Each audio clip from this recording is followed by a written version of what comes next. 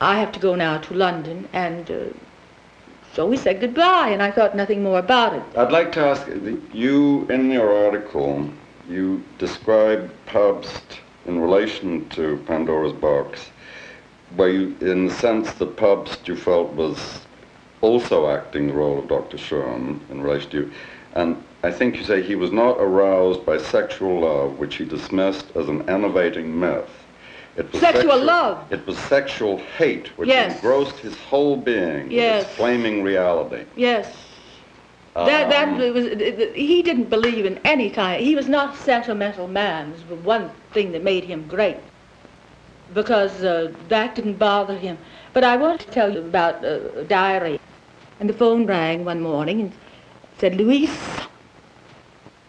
Mr. Pabst." I said, "Yes." He said, "I'm going to make a picture with you in it." He said, "And you're to come to Berlin." I said, "All right." He said, "Now, of course, it's my company, and I can't pay you $1,000 a week. I'll give you $500, and you get on the train and come." So I got on the train, and I went.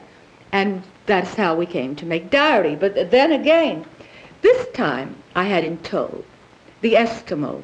They called him the Eskimo because his hair was perfectly blonde, so that it looked like a white fur cat. He was living on a small allowance when I met him at a party, and he came to live with me. And he said, "And who is this?" I said, "The Eskimo." The Baron Beek, I said. He was family. He was really a baron, but that didn't impress Pabst. So all the time we made a diary, I had Esky in tow. Fritz Rasp, as you know, plays the chemist assistant who seduces me first. And came the time when we were to do the scene where he has made me promise that I will get out of bed at 11 at night and come down and meet him in the pharmacy. So Pabst went through a lot of nightgowns, and he'd feel them, and finally he picked out a nightgown. And now he said, "You've got a lot of Japanese robes at home, silk with short ones like this, but soft." Now he said, "Let's go and look in your trunk." So we went and we looked through my trunk, and he picked out a soft blue and white, and he said, "That's it." So I wake up in bed, and I get up, and I come down.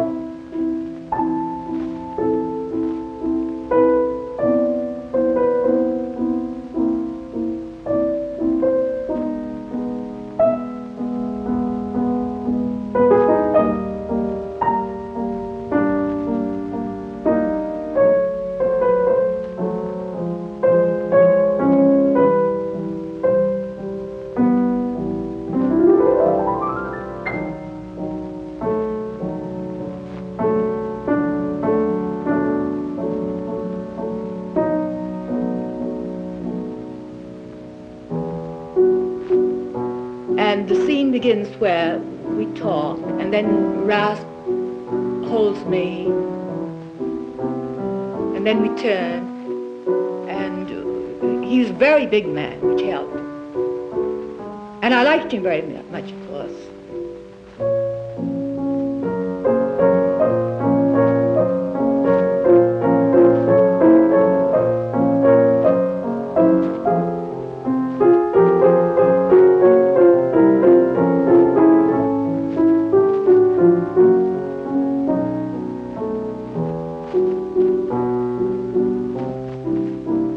Then I faint and fall down, and just in one marvelously graceful swoop, he picks me up just like a beautiful piece of silk.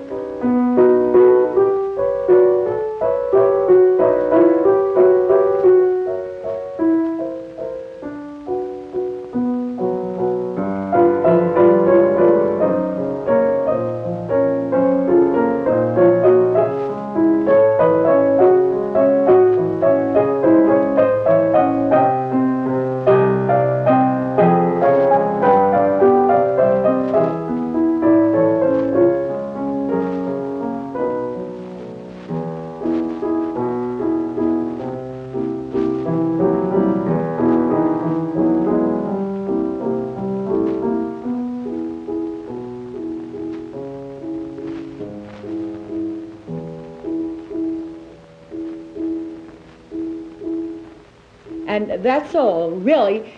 Sex is so different now, isn't it? But you got more sex out of that scene, just the way he picked me up, and moved right out through the curtains. So this was all a scene of touch, almost no words. Just, it was really a ballet. Did he, during the making of the film, did you see the rushes? One day he said, "You did that scene very well." He said, "Come on in well, whenever you ran the rushes, come into the studio." And I went in, and I was just horrified. And I heard him say to Falkenberg, that great mistake, never do that again, never. And that was, he never did it again. And so I never knew at all, and never paid the slightest attention. What horrified you about it? About it? I mean, because you looked gorgeous. Well, don't you see, unless, that's why I was never an actress. I never was in love with myself. I would go to a party and I'd see Dolores Del Rio and Constance Talmadge and Constance Bennett, all these beautiful women, and I'd say, "You're the ugliest one here. You're black and furry, you've got freckles, your dress is not as attractive." And in the end, so unless you can't be a great actress, unless you think you're beautiful, and it's of the essence. And I remember. I'm wondering what sense you mean a great actress, because I mean a great actress. But you're a contradiction of this. No, I'm not. To be a great actress, you must know what you're doing. When I write my little piece, I know exactly what I'm doing. Yeah. When I acted, I hadn't the slightest idea of what I was doing. I was simply playing myself, which is the hardest thing in the world to do. Mm-hmm. You can give most actors any part in the world and they can play it. But they say, "Be yourself," they get terribly self-conscious. But since I never learned to act, I never had any trouble playing myself. I was fascinated with Pabst and his women and how he felt about them. Garbo, when I met him at 28, he said, "You've met Garbo?" I said, "Yes." "Would you know her very well?" I said, "Pretty well. One's always very careful." Oh, and he raved about her. And one day we had tea in his apartment, Heinrich Mann and other people. Very intellectual tea, and very boring. But he took me to a big cupboard he had, and he had just hundreds of stills of Garbo. Oh, he thought she was so marvelous. And he showed me all these stills and talked about her, talked about her, and talked about her. Oh, I know there's something I'd like to know about. I must have been 15. Someone in London took me to a dance recital. And I'd never been to a dance recital. I'd been to the ballet and all that, but this was modern dance. And the name stuck indelibly in my head. I don't know a blessed thing about dance, but it was Valeska Gert. And I remember it vividly because she had a very loose costume on, and her She was a Mary Begman. Her breasts kept flapping out, and I was terribly impressed. You must have, you knew her, you worked with her.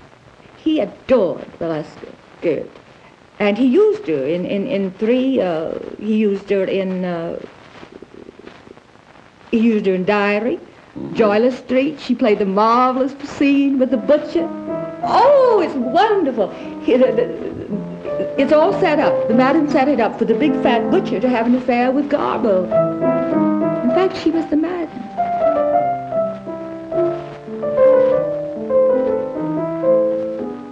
And he's sitting here with his pale, languid, and suddenly over the screen, you know this French screen, through the screen he sees this leering face with the slight black mustache.